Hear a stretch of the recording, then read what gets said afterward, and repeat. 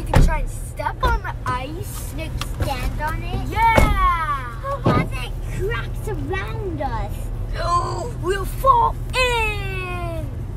We have to stand on the ice, and it'll crack around us, and we'll fall in the ice thing. It cracks around us, and the one that we're standing on breaks and we trip and fall. And the whole ice breaks. Like this. And our head breaks the ice, and the ice stabs our face. Yeah. That would be great. But it won't actually. If we stand on the ice, it might just break, and our shoes might get just a little bit wet.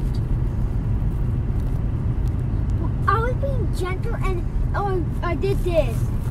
What awesome could you push the ice out? I mean, smash our face on it.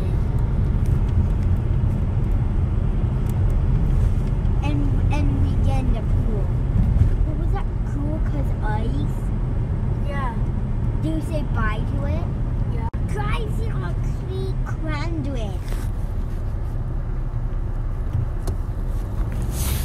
Guys, our creek conduit. Let's go and watch our windows and see ice. Is it the winter? Yeah.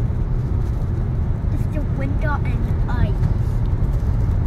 People still celebrating Halloween. Because they think it's Halloween. It's not Halloween. They think it's Christmas. Lots of people still celebrate.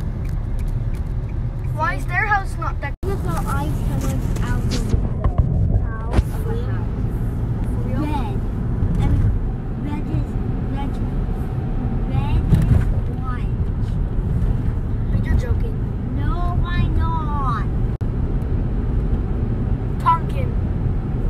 No. I saw a pumpkin. I saw a cute dog.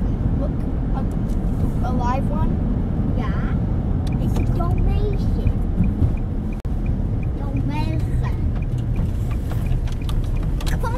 Cones, ice cones.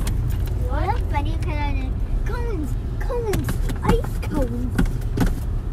Was it? There's no one Yeah. here. What is going on?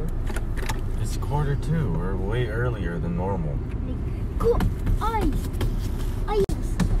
cones. Wasn't that Papa Bard says?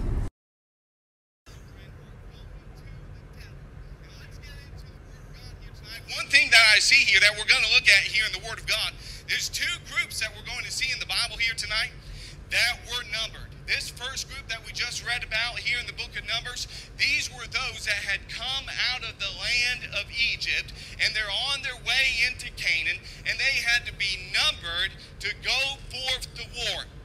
Now this group here, we know if you've studied your Bible, read your Bible, you know that this group, they didn't make it into the promised land, did they? They sure did not. They did not make it into the promised land. And what was the reason that they did not make it into the promised land? Because of unbelief.